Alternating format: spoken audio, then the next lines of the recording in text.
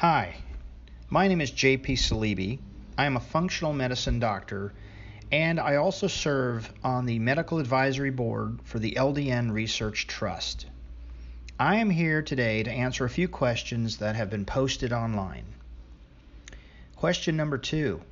Can LDN help pernicious anemia?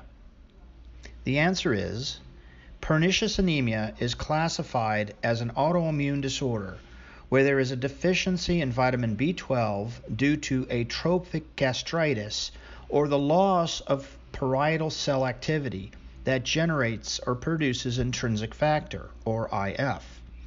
IF is necessary for the proper absorption and assimilation of vitamin B12 taken orally. LDN has a powerful history for helping with autoimmune, or AI, disorders across the board.